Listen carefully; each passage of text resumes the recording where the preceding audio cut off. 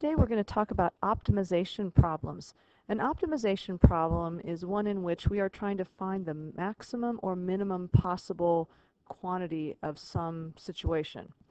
So we're going to start out with a pretty simple example here, and optimization problems are actually used in real life all the time. There you can get a major in being an optimization expert, and for example, if you work for FedEx, you want to find the maximum profit for the minimum cost, and you want to optimize the time in the air for your packages, and you want to optimize the route, and you want to optimize the number of times packages are handled.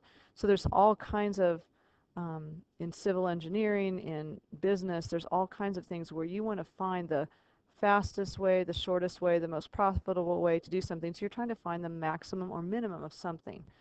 So this is a very simple, basic example of a problem that has type of problem that has widespread application.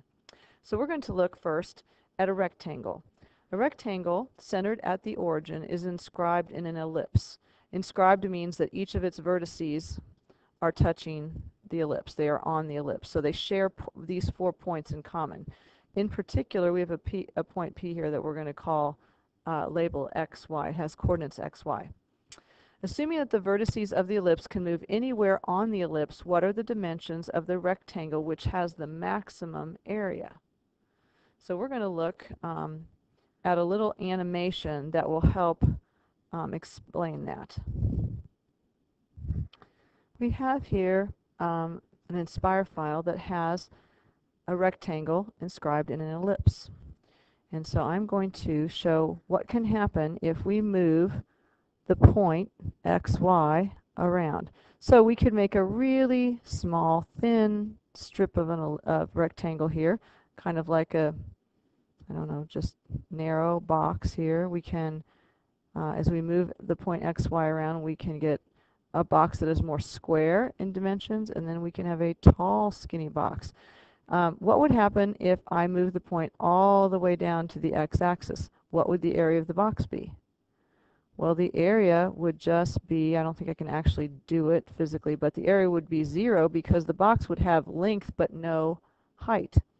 Or I think we can actually see it over here if we move it on to the axis here. There's a box that is no longer a box, has no area whatsoever. And then if we moved it over here, we don't, it would actually still create the same box. So basically every possible shaped box can be formed by just moving the point XY in the first quadrant.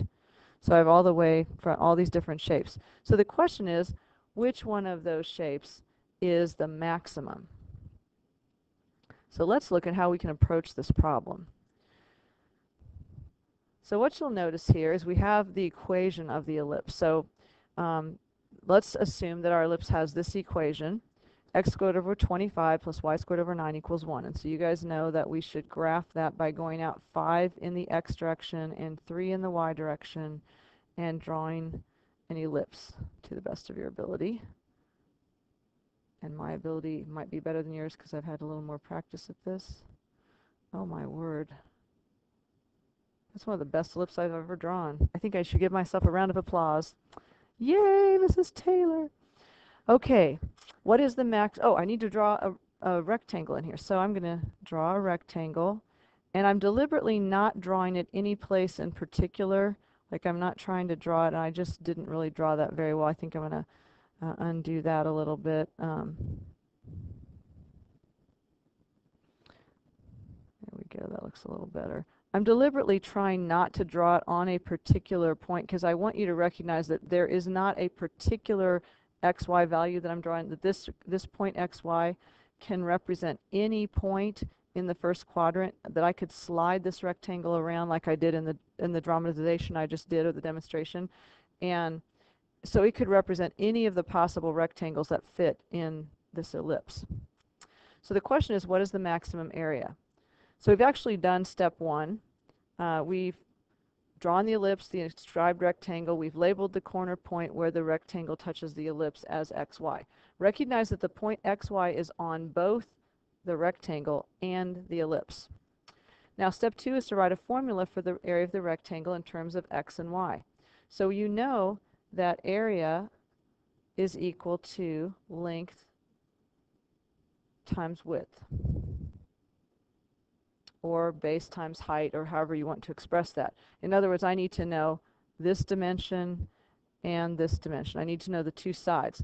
Well, if this point is the point xy, then we know this distance from the center in the x direction is x, and this distance from the x-axis up to the point is y. So if I want to find the dimensions of the rectangle, I have to recognize that the width of the rectangle is 2x and the height is 2y. So the area is going to be 2x times 2y, or 4xy. So area is equal to 4xy. Now, if I wanted to figure out what the maximum area is, one of the things I could do is play around with some numbers. I could put in some different values for x and y and figure out what the area is. But how do I find those values? Because I can't just put any old values for x and y, because y depends on x, because y has to be a point on the ellipse. So there's not really a good trial and error way to do this. What I need to do it is I need an algebraic approach. So what I have to recognize is that at point xy is not only a point on the corner of the box, but it's also a point on the ellipse. So if I know what x is, I can write y in terms of x. In other words, I can take this equation of the ellipse and solve it for y, and know that if x is a certain number, then I know what y is going to be. So I'm going to write a formula for the area as a function of x only. So first of all, I use my equation, x squared over 25 plus y squared over 9 equals 1, and I want to solve it for y. So I have y squared over 9 equals 1 minus x squared over 25. Then I multiply through by 9. This should look familiar because you did this on a worksheet not too long ago. 1 minus x squared over 25. I could also say 9 minus 9x squared over 25. So y is equal to plus or minus the square root of 9 minus 9x squared over 25. Or you could leave it as 9 times the quantity.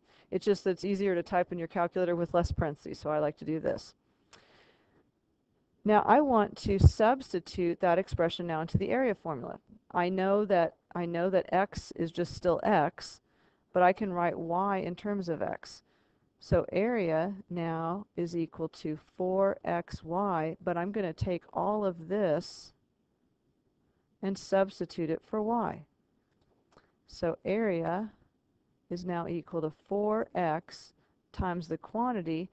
Now notice I sort of left the plus and minus off, and the reason I left the plus and minus off is because when I'm talking about area, I don't really need a negative value to represent one of my sides. So I'm just going to use the positive value of the square root.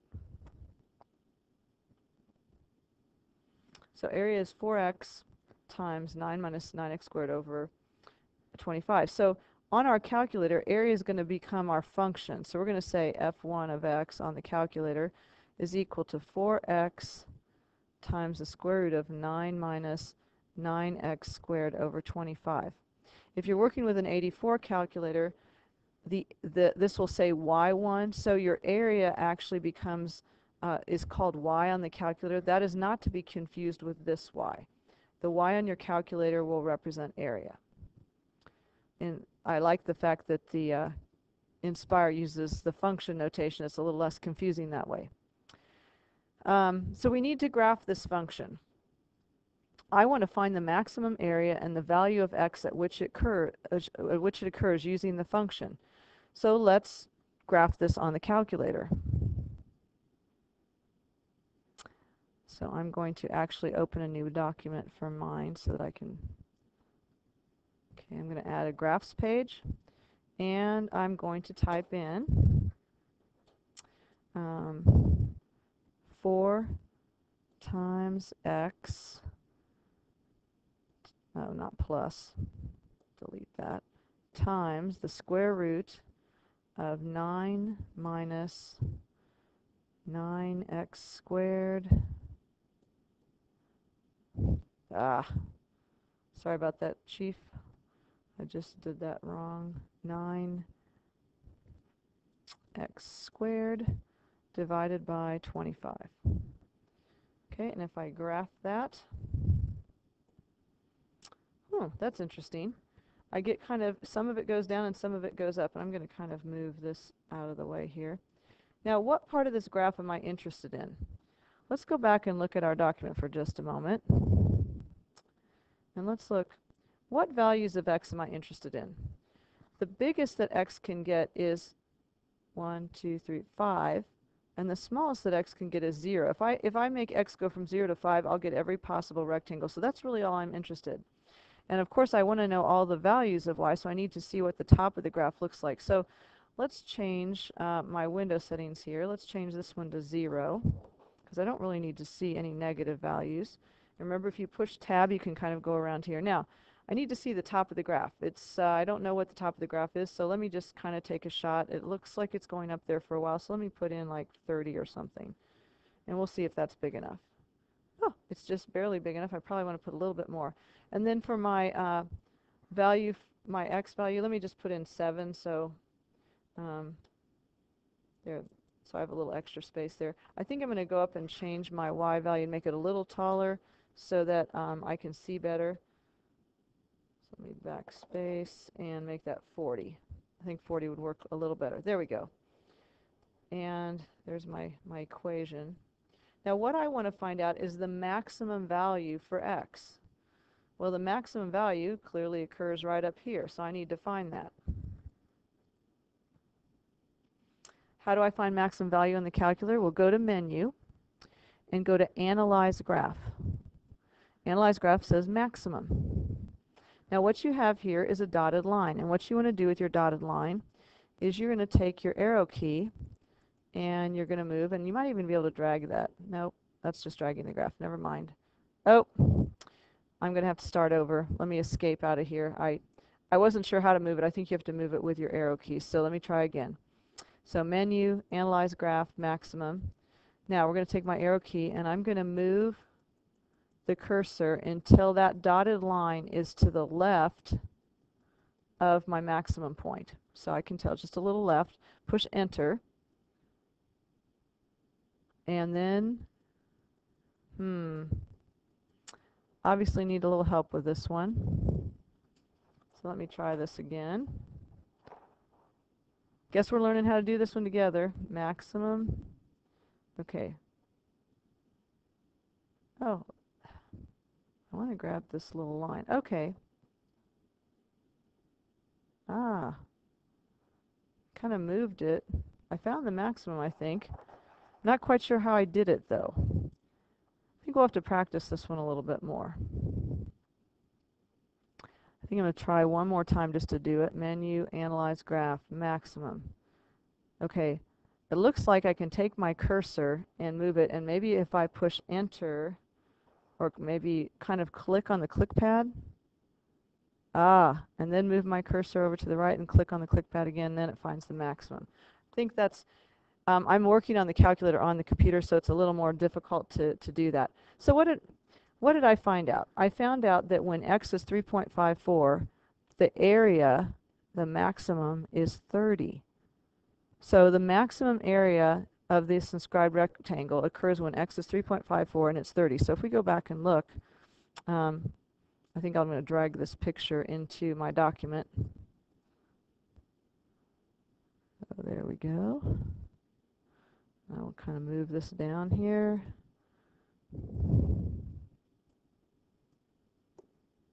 Okay. So you can see I have trouble with the calculator sometimes too. So we have, it says write a sentence solution and draw the solution on the graph. So what I wanted you to do, since you can't drag this over, is I want you to actually draw a graph that looks like this. And we have the, this represents the x coordinate of the point, and y represents area.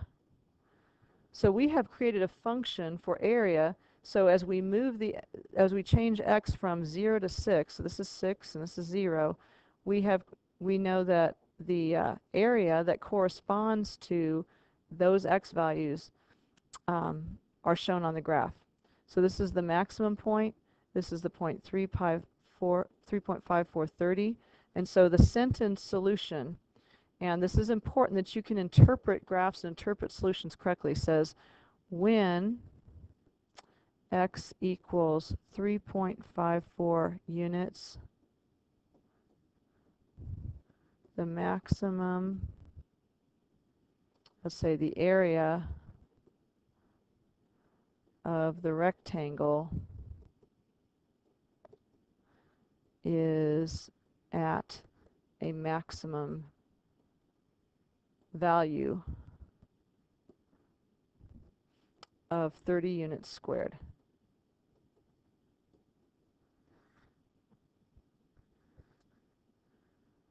Okay, that's example 1, and I make sure if you have any questions about that to ask. Thanks.